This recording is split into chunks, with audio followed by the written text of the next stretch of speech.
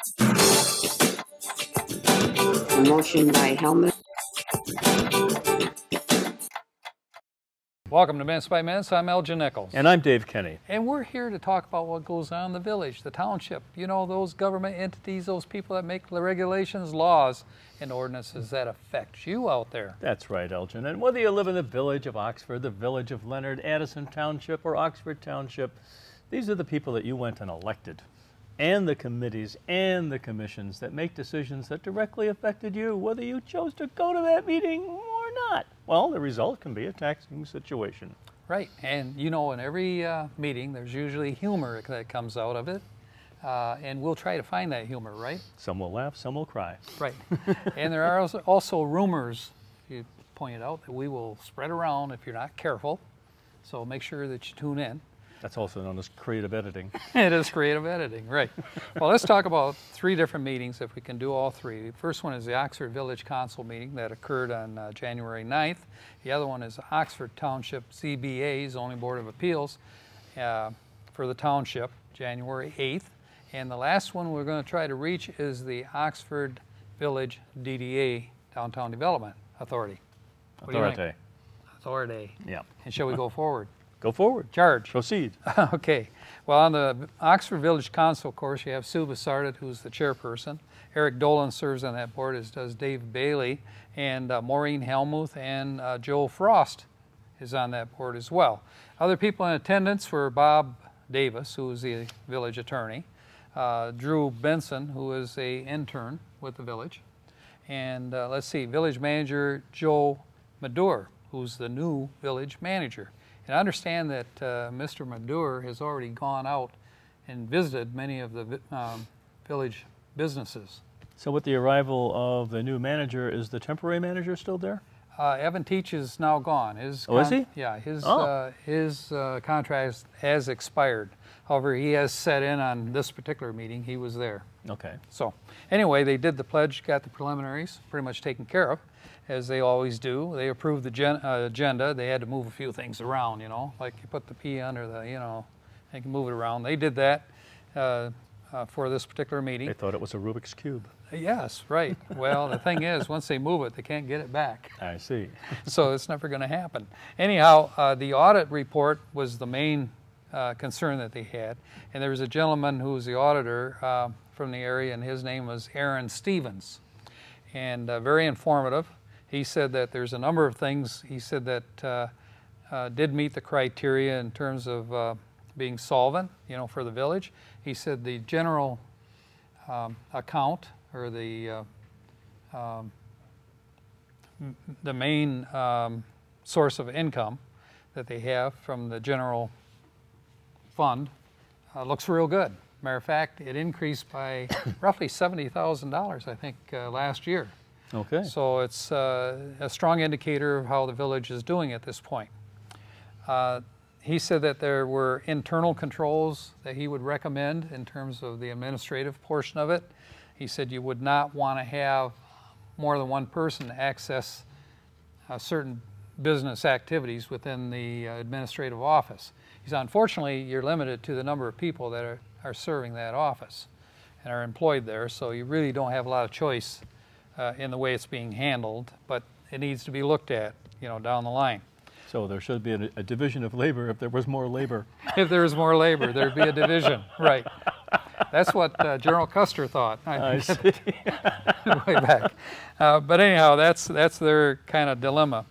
Another thing that he pointed out was that there are 11 accounts with the bank, various different individual accounts, and they have up to, I believe, 6 or 7 people that are on the list that can access these banking accounts. Mm-hmm. Not a good idea.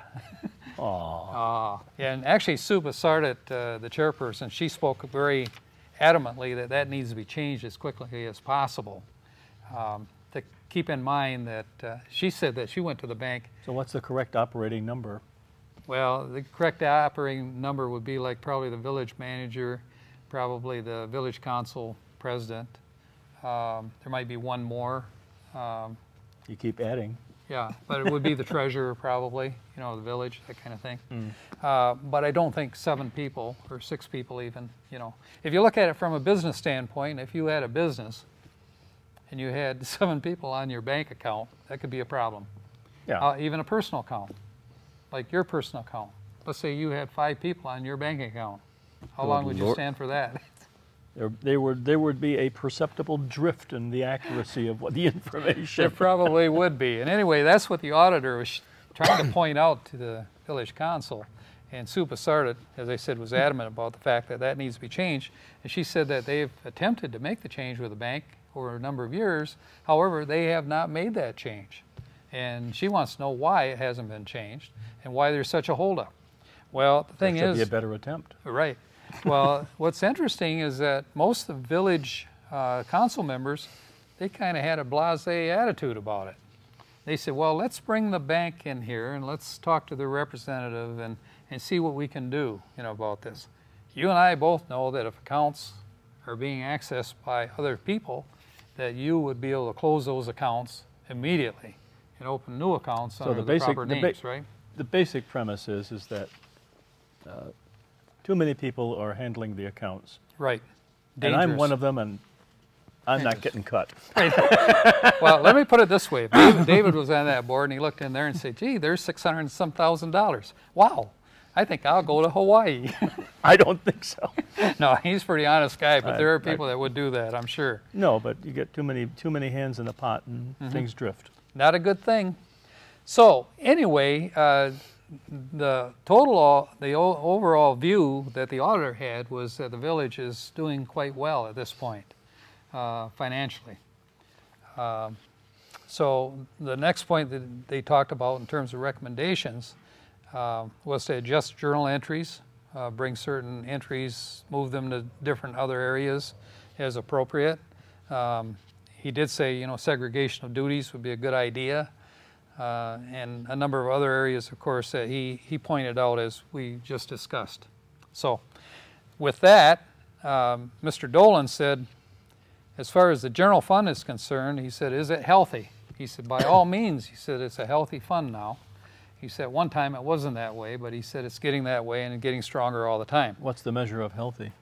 Well, there's a certain percentage that you want to carry. Usually, I believe it's at least 20%, 25% of you know, what your total expenditures are. Okay. You know.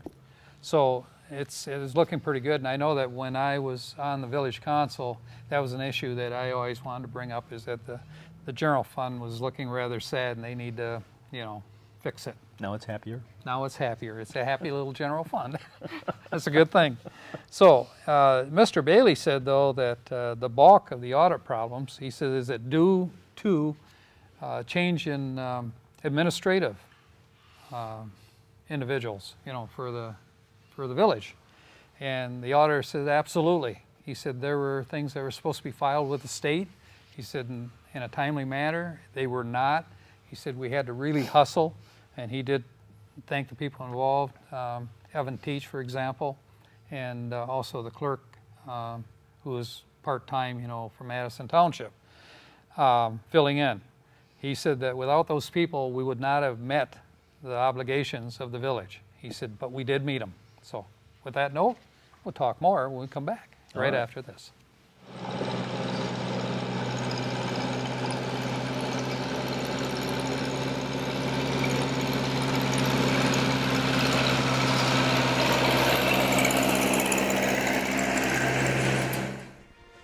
Your Marine Corps' way of life is to defend the American way of life.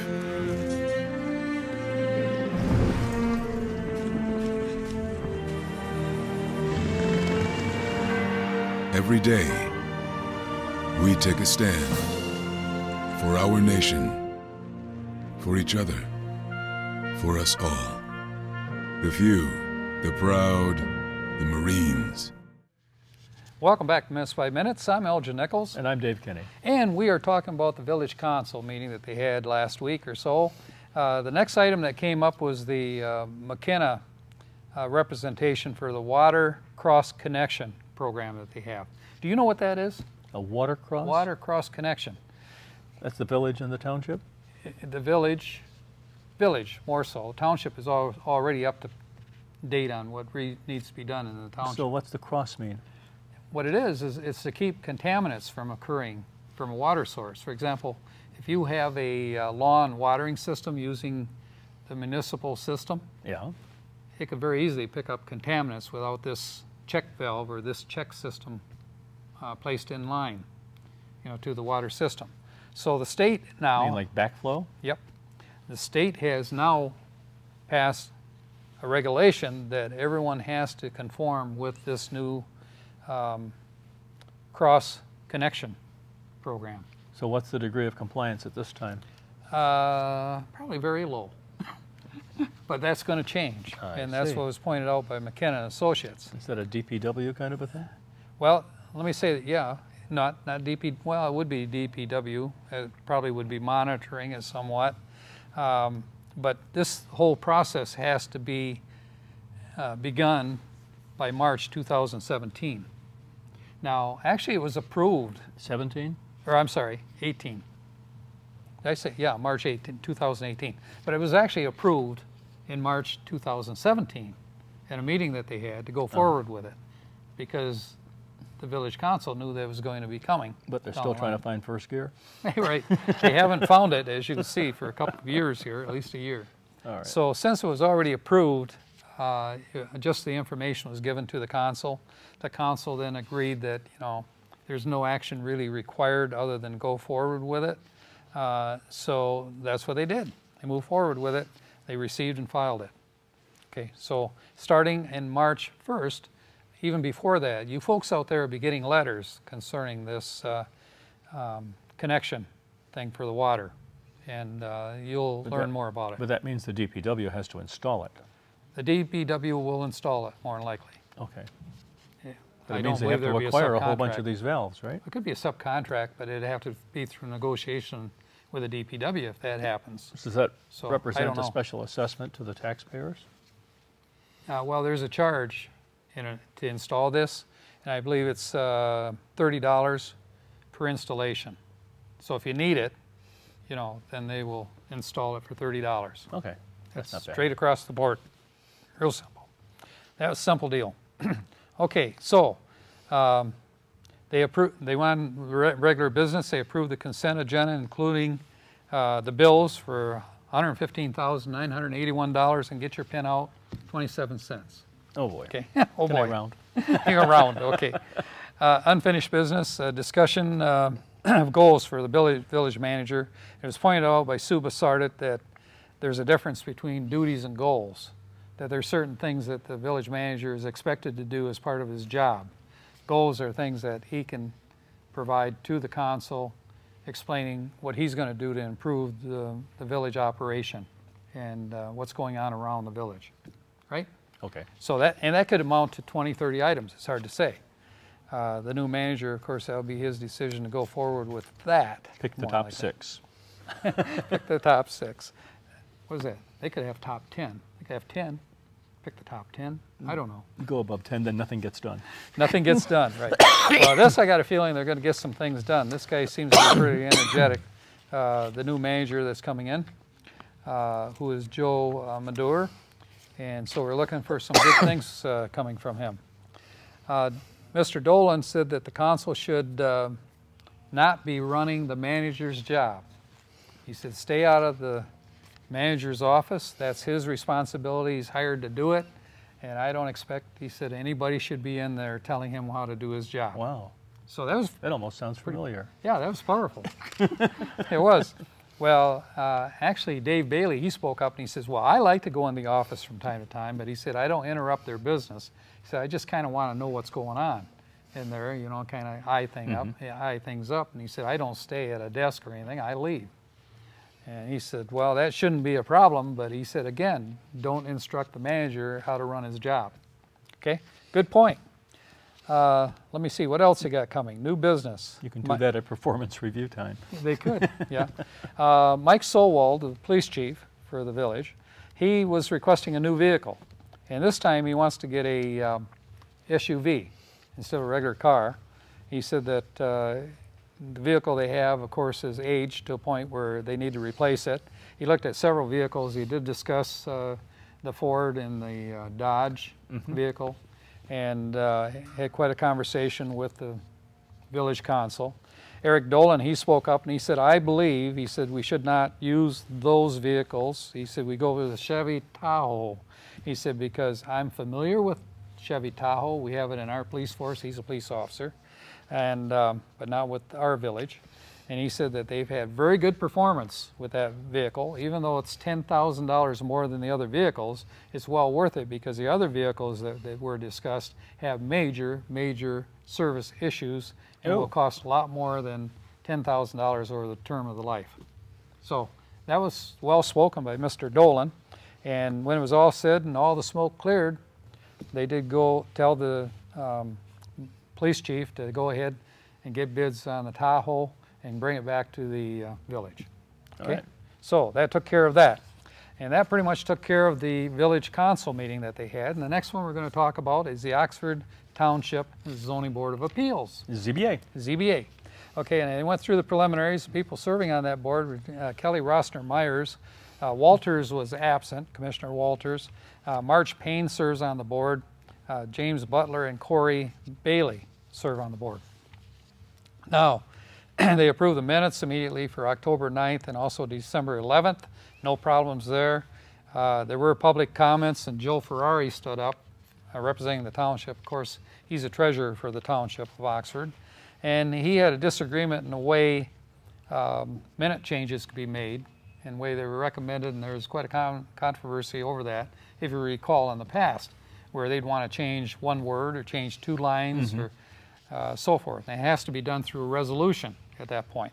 But anyway, Joe made this board aware that they don't have to go through that extent and using up that kind of time to discuss one or two items and what should be quoted and what should have periods on it and semicolons. So anyway, his point was pretty well covered, but Callie Rossner said, well, everything has been handled already and we don't see anything that needs to be addressed here. So she kind of set him on the side here. Ooh. At that point, public comments. You don't do that with Joe. Oh, you'll find out. So they had elections right after that for officers for the Zoning Board of Appeals. And what happened here, and I'll make a list, but chairperson now, instead of Kelly, will be James Butler. Oh, okay. And vice chair will be Corey Bailey. And then secretary will be Marge Payne. Oh. So that's the change. So you're going to see a change with the Zoning Board of Appeals, folks. New guys in town. Right. The first issue that came up was number one Zoning Board of Appeal that came up. Remember we talked about this guy that wanted to build this garage, which was something like 1,600 square feet in the last time we talked about the Zoning Board of Appeals. Well, this came before the board again because it was tabled back then for more information. And there's quite a discussion, of course, between this board and this individual who lives on Ludwig Road and on the east side, south of Ramsgate Lane. And the question was, is it a hardship that this guy needs to have this large of a building? And the answer to that was no, it's not a hardship. Would it interfere with the looks of the community by doing this? The answer was yes. And there's a number of other qualifications that they looked at too. And when it was all said and done, Carlisle Wortman, who's their consultant, he said that a 558 square foot building would be acceptable there, but nothing larger. So needless to say, it was not agreed upon and it was denied. Denied. Yep, with a letter from Judy Beaver objecting to it as well. So it was denied by the board. That letter being a neighbor? Mm-hmm. Neighbor. Okay. Coming up next, we'll talk more. Hi, it's Connie from Connie's Kitchen. I just wanted to remind you to watch us on OCTV and Uverse and okay, cut. This is Connie from Connie's Kitchen at Treetop Lodge, reminding you to watch my program on OCTV and on Charter and cut. Hi, it's Connie from Connie's Kitchen here at Treetop Lodge, reminding you to watch us on OCTV and YouTube and Charter and all right, cut. I think you forgot your lines, Connie. Do you think well, I don't have lines. Should have called lines. Lines, there we go. Lines, lines. Okay, 3, 2, 1, me. Here we go. 3, 2. Join me here at Treetop Lodge. This is Connie from Connie's Kitchen, reminding you that you can watch us on OCTV and YouTube, Charter Channel 199, Uverse Channel 99. Can you imagine if we had to go through this every time? Yeah, right? Oh. Okay, see ya. This is Connie from Connie's Kitchen here at Treetop Lodge, and I want to remind you to join me here at the Lodge for Connie's Kitchen on OCTV, on YouTube, on Charter Channel 199, on Uverse Channel 99, and enjoy the show. Welcome back to Minutes by Minutes. We are talking about the Township Zoning Board of Appeals. And the second zoning board meeting that they had, or individual that came up, was James Brzezinski.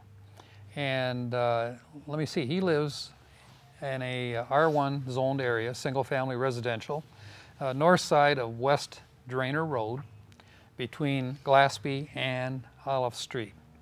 That's Olive Street. It's an accessories building and structures concern, but actually the real issue here was the deed, property line deed. Apparently what happened here is that when the settlers came in, oh dear. actually in 1943, they marked off the property, did an evaluation of where the stakes should be. They being the surveyors? Being the surveyors. And the county agreed and went ahead with it. And their lot line was off 2.7 feet. They discovered in after their all favor. these years. No, against their favor. Oh, against their favor. And what's interesting is this guy's neighbors agree that the property isn't theirs. It belongs to the guy that's saying he wants that property line reevaluated and put on the deed. Ah. So it was consulted with Carlisle Wortman, who said, yes, change it by all means. Now is the time to do it. So they did. They approved it. So that took care of this gentleman's issue. North Baldwin Road, Raymond Weir III was the third one that came up. It's R3 single family zoned, located east side Baldwin Road, south of Hummer Lake Road, and north of Granger Road. Now you know exactly where that's at, right? More or less. Okay. Joe Ferrari spoke for this and on behalf of the owner. And this is a piece of property. Actually, there's several pieces of property there that in order to settle a court issue that has been going on for years and years and years, property was sold to these individuals to extend their property line and make it more acceptable and legal on their side. The problem is that the property, without changing and agreeing to this by the Zoning Board of Appeals to change the lot line, would not allow these people to access the lake. So what it does is it approves lake access for each of these pieces of property. Otherwise, what would happen is they could be denied access to the lake, and they are right off the lake. Which affects the saleability of the property. Absolutely. And the value of the property is no Sure. question. So anyway, so after a pretty lengthy discussion, there's two pieces of property involved. Joe Ferrari did an excellent job of representation for these folks, and it was approved. Good. Okay, so that takes care of the Zoning Board of Appeals. Now we're going to talk about the Oxford Village DDA Board. Pete Schultz is the chairperson. Sue Bassardet serves on that board. Rod Charles, Nicole Ellsworth, Dorothy Johnston, Nancy Rosenstrater, and Susan Schur, and Elgin Nichols. So they went through all the preliminaries on this. And of course they went through the consent agenda, agreed to the consent agenda, including minutes and so forth, including the bills at the amount of $13,442 and, get your pen out, 59 cents. 59 cents. It is, okay.